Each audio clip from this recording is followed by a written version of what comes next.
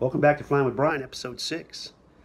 Today I'm in a hotel room in lovely Calgary, Alberta because I forgot to film the intro before I left home for work.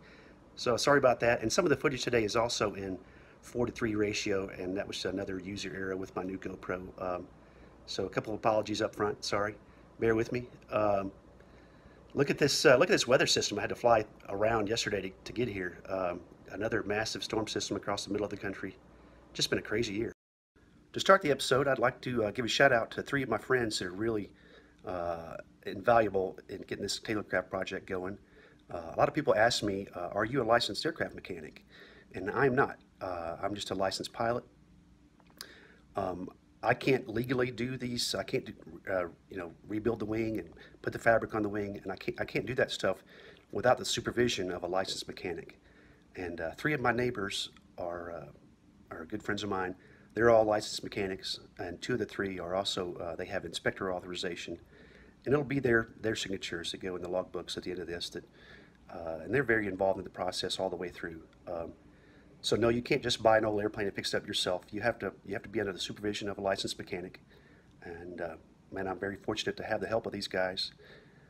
They helped me also maintain my Bonanza, and before that I had a mall, and they helped with that. And I've just learned so much along the way. It's made it fun, it's made it so much more affordable, and a big debt of gratitude to you guys, and you know who you are, so thanks a lot. Just this last week, one of them was helping me with, he was installing the throttle and mixture cables. Another one of them was helping me with installing all these tapes that go on top of the ribs.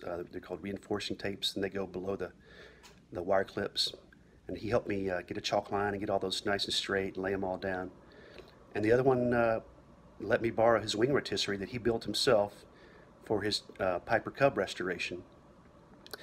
He used an engine mount and cobbled together some angle iron and made a really nice tool that I can use to mount my wing in and rotate it around to different positions, and it really makes doing all this work on it a lot easier and a lot faster.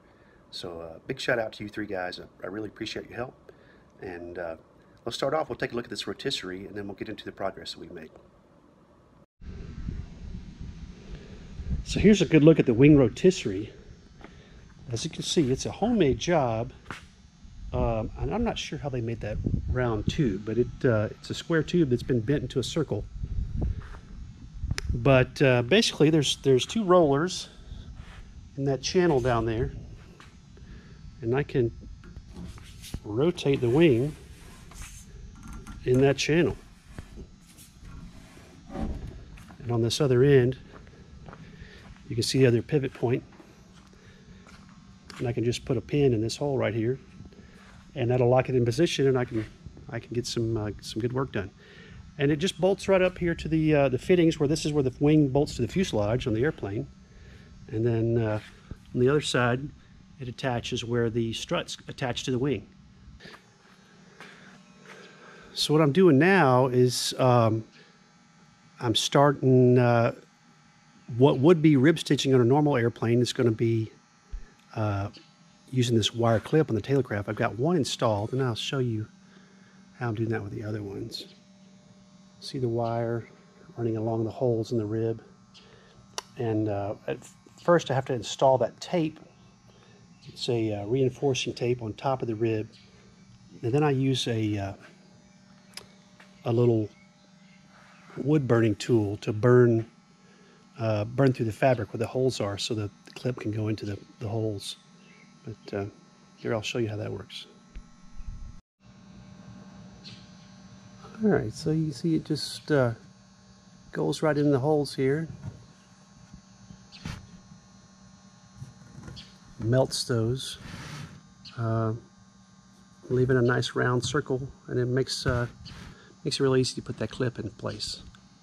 So I'll keep doing that, and then I'll touch back with you when I'm going to put the clips in. Alright, so here you can see the Taylorcraft wire clip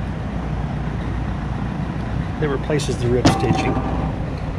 I've already started on this rib. You can see the holes, and I'm just clipping this wire into those holes. Let me see if we can this here.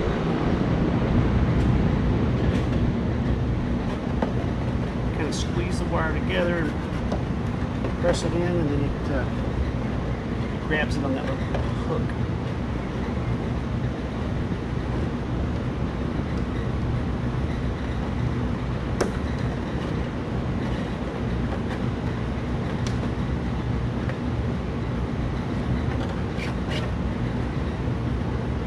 We'll just work our way all the way down each rib.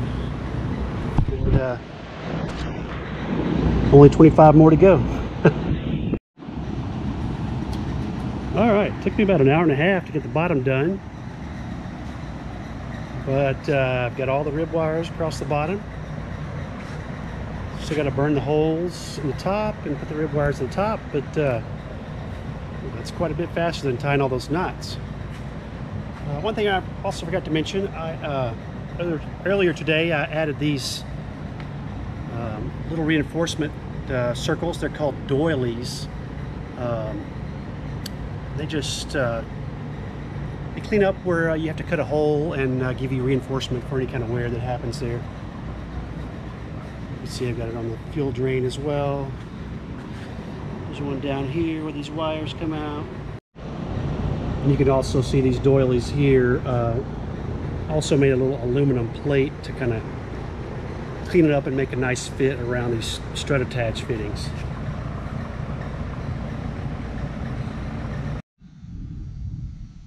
All right, so I'm finished with the wire clips. This is the top of the wing. You can see each rib has the clip all the way down. And again, that replaces the rib stitching. And I did one side in a couple hours one afternoon, and the other side in a couple hours in another afternoon. So it went a lot faster than tying all those knots. The next thing I need to do is I'm going to draw lines on each rib for a 2-inch finishing tape, kind of like we did on the ailerons. And that tape will go right down each rib, cover up that wire and the other reinforcing tape, make a nice smooth surface that's more aerodynamic, and obviously seals it to the elements and all that sort of stuff as well. And once those tapes are on here, it's time for primer and paint on this wing.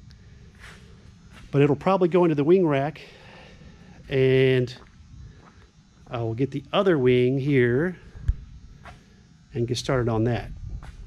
So really it took me maybe, if I were working full-time, maybe a week's worth to do a fabric on one wing. I've got to go back to my normal work schedule for July though, so we'll see how much work gets done. Hopefully I can get this wing finished up and we start painting here July, August maybe. I'd like to fly it by this fall, would be great. But making a little progress, so thanks for stopping by, Flying with Brian, and hope to see you next time with another update.